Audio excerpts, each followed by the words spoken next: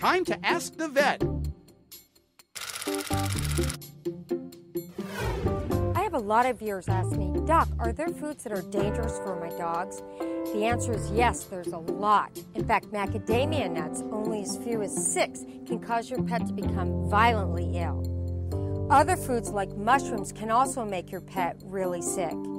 Avocado is included in this list because they're really rich in fat and they can cause a life-threatening pancreatitis.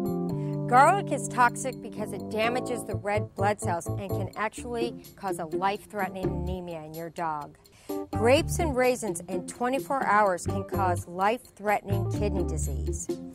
Onions have a toxin in them that break down the red blood cells of your pets and can make them very sick. With the potato, it's the peel that contains an oxalate that can actually make your pet start seizuring. And cheese is way too high in fat and it can cause a life-threatening pancreatitis. And remember, if you have any questions, make sure you ask your local vet.